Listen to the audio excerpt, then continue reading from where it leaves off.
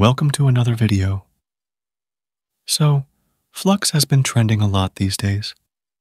I've already done a bunch of videos on it, but I've noticed that a lot of people are using it to fine-tune and create better versions of Flux with their own custom data. Today, I'll be telling you how to train your own Flux model with your custom data and images. And the best part is that you can do it all for free. For this, we'll be using TensorArt. If you're not familiar with TensorArt, it's a really good free platform that allows you to generate images for free with a bunch of models. They give you about 100 credits every day, which you can use either to generate images or to train models as well. I have a video on it where I showed you how you can use it to generate images, so check it out if you want to know more about it. Also, if you sign up with my special link in the description, you'll get 100 more credits when you sign up, so make sure you use that. You can also buy some credits for very cheap, which is also really cool. They are also even hosting an event where if you train a model and share it with the people on their platform, then you'll get some cool prizes. I'll talk more about it towards the end, but let me first tell you that how you can train a Flux model yourself. So, first come to Homepage, and once you're here, just go to the Model Training option. Now, once you click that option, you'll see this page. Here, you'll need to upload your images that you want to use to train your model.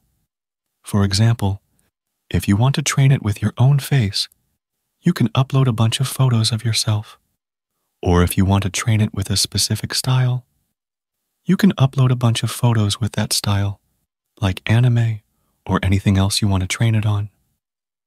Also, many other training platforms require you to caption your images manually, but you don't need to do that here because you can just upload your images, and it will auto-caption them with Vision LLM, which is also really cool. The more images you upload, the better the training results will be. You can upload up to 1,000 images here, which is really cool. And you can also upload an archive of images if you prefer that. Anyway, apart from that, you'll also need to set up some other configurations. Here, we'll need to select the base model that we want to fine-tune. To do that, just select the Custom option here. Now click here, and you'll see a bunch of models that you can fine-tune with your images. But we'll be using Flux, so just select the Flux model. You can select a dev model or a Schnell model, which is also cool. I'll be selecting the dev model. Now, you can edit the number of epochs and repeat images as well. Epochs basically mean how many iterations will be done during the training. An epoch is basically how many times the model will be trained iteratively. And repeat images means if you have 20 images, it will make the images 40 in the training dataset by just duplicating them. This generally produces better results. After that, you'll need to define a trigger word. A trigger word is basically what will trigger this LoRa training in the base model. For example, if you are training a model on your face, you can use your name or something similar as the trigger word. You'll also need to enter a prompt that will be run after each epoch to see the results after each set of training, which is also pretty cool. Now, what will I be training? Well, I'll be training it with a simple blue tiger. I'll be training it with photos of a blue tiger that I have actually generated with Flux itself. You can train it with your own images or anything you want. I'll keep the trigger word as Blue King Tiger without any spaces and enter a simple prompt here as well. Once you've done everything and uploaded all your files, just hit the Start Training button and the training will begin. You can also see the credits that will be consumed for training, which depends on your number of images and training settings.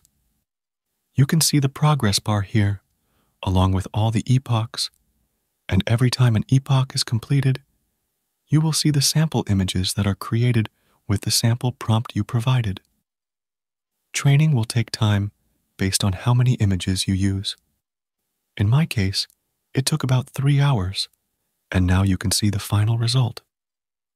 As you can see, these are all the epochs that it had to go through, and you can see the training progress here as well. In the last one, you can see that it has captured the exact thing we wanted. If I had given it more epochs and more data, we would have gotten even better results.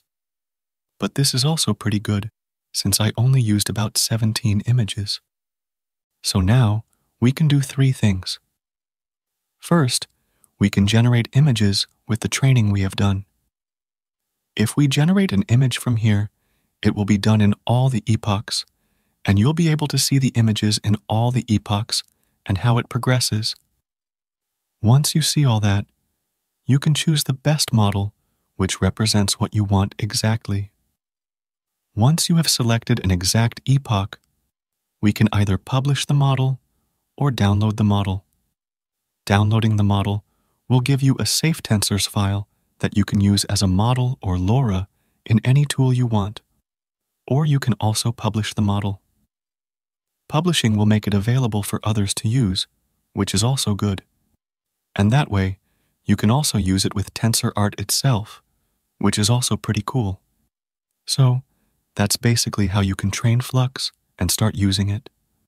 Also, if you train Flux on TensorArt and share it with others, you can win some cool, exciting prizes because TensorArt has just started a new Flux training contest. If you train a Flux model and share it on their platform, you can win cool prizes like an RTX 5090 when it gets released, or you can also cash it in, or you can get some games, credits, and other stuff, which is also pretty good. So go ahead and start using it to train some cool new models. Also, make sure that you sign up on the platform with the link in the description to get 100 free credits in addition to the credits you already get. Overall, it's pretty cool. Anyway, let me know your thoughts in the comments. If you liked this video, consider donating to my channel through the Super Thanks option below, or you can also consider becoming a member by clicking the Join button. Also, give this video a thumbs up and subscribe to my channel. I'll see you in the next video. Till then, bye.